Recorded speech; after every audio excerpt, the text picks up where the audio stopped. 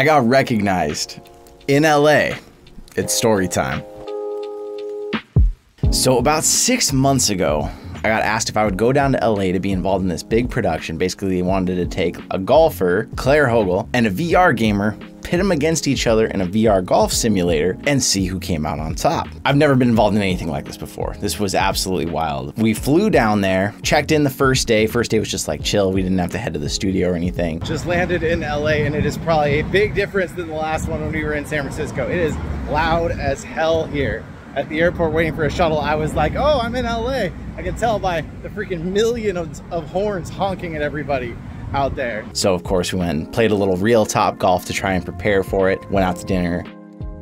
The next morning, we get up, we drive over pretty early in the morning. We come up to this like studio and there's people outside all eating breakfast. It's like 30 people. And I'm thinking to myself, okay, this has gotta be the whole company is out here and then they're all gonna go their separate ways and we're gonna go in to do this. All these people were there to work on this together. You can see a lot of it through the final video. I'll have some clips up here for you to check out, but I'll leave a link in the description to go see the whole thing over on Meta's channel. But it was really cool. They had this huge green screen studio where we got to go in to play the game. They were able to put us in quests, and yet we could still see each other, see the game, and they were recording it all through mixed reality so you can see us actually inside of the game. We were there all day. Breakfast was first thing. We filmed, then lunch, then filmed.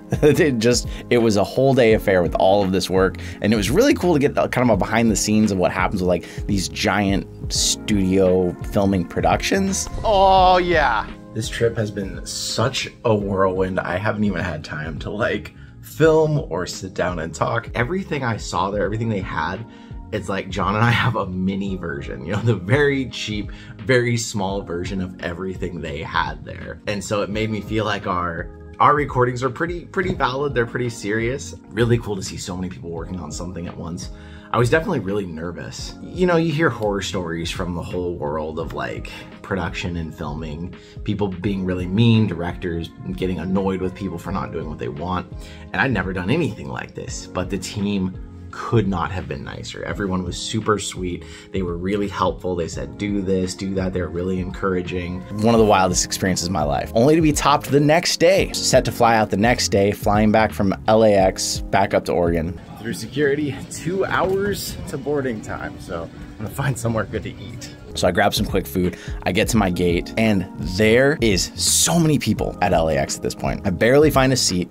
I'm sitting there, I ate real quick, and my brother was actually streaming at the time, so I put in my Bluetooth headphones I brought for the flight, and I was just sitting there watching that, you know, trying to distract myself, because I had like another hour and a half to kill before I could actually board. I look up at one point, and I see this guy, he's kind of like walking through the airport, dressed really nice, like a professional kind of business guy, and he was looking right at me. And I thought, you know, it was probably just one of those moments where you kind of like look and you kind of catch eye contact with someone, so I just smiled and went back down to my phone. He kept walking up and he kind of got in front of me, and I look up and he's like, "You're JayBratt, aren't you?" And that was now the wildest moment of my life when that happened. Like, I started laughing. I was like, are you kidding me? Like, I wasn't wearing any JayBratt merch. I wasn't wearing anything that said my name or anything. I think I was actually wearing my Oculus shirt. Absolutely wild. This guy, Russell, super nice guy. He was playing it really cool too. Like, this has never happened to me before, so I didn't really know what to expect, but he just was like really chill. He was kind of like, you know, I really like the channel. I appreciate what you're doing to help people with their quests. And then I was like, you know, do you have some time? Do you want to just like chat? And he had a good amount of time before he was going to board too.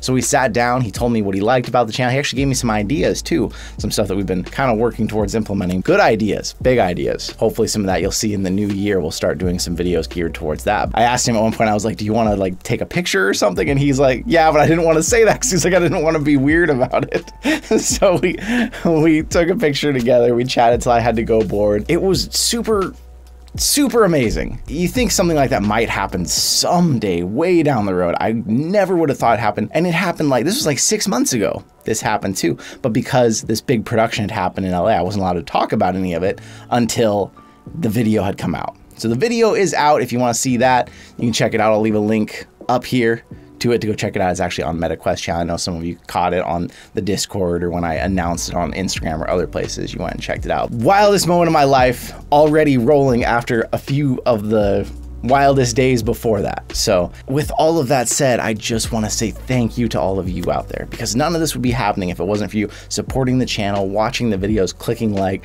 telling your friends about it. It does so much for the channel, and we've seen so much growth that it's been an amazing year. So thank you, probably for the millionth time, and there's gonna be a million more, because I just appreciate it so much. Thank you to all of you.